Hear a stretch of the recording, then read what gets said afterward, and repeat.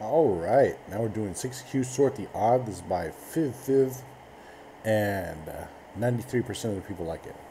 We're going to be given an array of numbers, and we have to sort the odd numbers in ascending order while leaving the even numbers at their original positions, right? So that's basically what we're going to do. We're going to take the odds out, sort them, and then put them back in, right?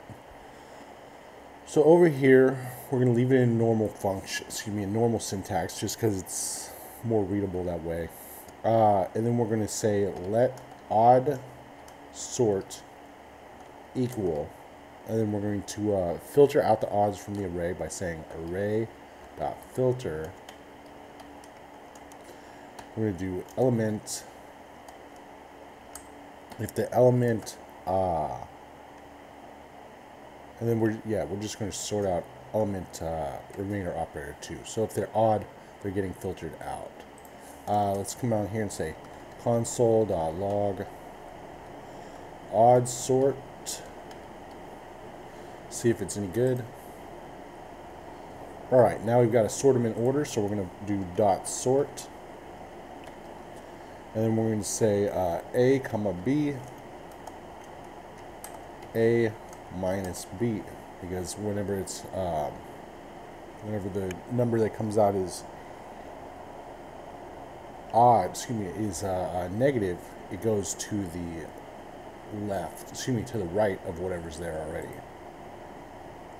And there it is, just like that.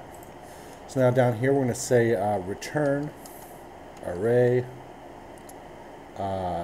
dot, what are we going to do here? Dot map. And we're going to do element, and if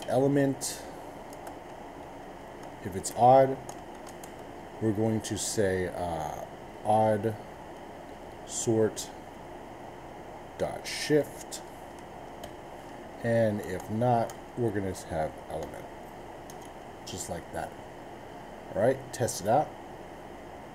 There we go. Attempt it. Good. Submit it.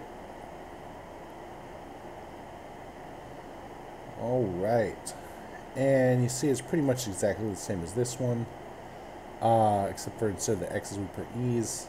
And then here's how we can do it with a for loop, and then you can check out the rest if you feel like it. Let's go to mine. Just me on this one. Best practice in my opinion. Very much like it. And we'll see you next time.